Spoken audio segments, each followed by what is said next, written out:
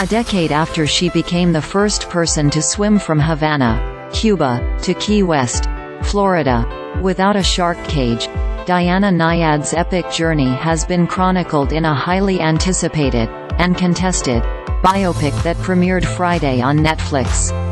Adapted by Julia Cox from Nyad's memoir, Find a Way, and directed by the husband and wife team of Elizabeth Chai Vasarhelyi and Chin, the crowd-pleasing sports film, Nyad, dramatizes the later-in-life triumph of the charismatic but divisive long-distance swimmer. 3 decades after retiring from marathon swimming to embark on a second act as a sports journalist, Nyad became obsessed with the feat that had eluded her as a 28-year-old in 1978.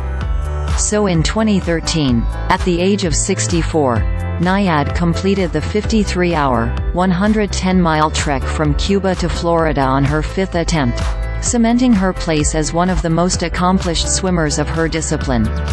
The Cuba to Florida swim was a dream that never left me and was always in the back of my mind, Nyad said in an interview that Netflix provided to the media. She was unavailable for further interviews because of Hollywood's SAG-AFTRA strike. There was something powerful about connecting these two countries.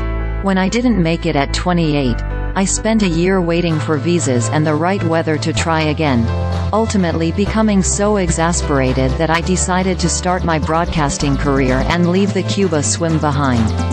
I was living my life large, but I always held the Cuba swim in a corner of my imagination. That epic adventure was always drawing me, and I didn't want to leave it in a pile of regrets.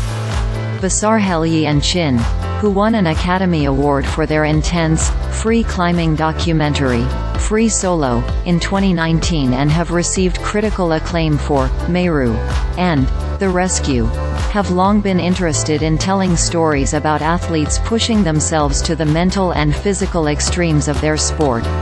I think there's probably an autobiographical element to it where I'm just trying to understand my own husband over and over and over again, Vasarhelyi said of Chin, an accomplished mountaineer, photographer and skier, in a video interview with NBC News. In Nyad, the filmmakers recognized an opportunity to tell a remarkable story of human ambition that both aligns and extends their existing body of work, which, up until that point, had only included documentaries. I think that this film does set itself apart because it is about a woman's experience, said Vasarhelyi, who worked as director Mike Nichols' assistant while he was making Closer 2 decades ago.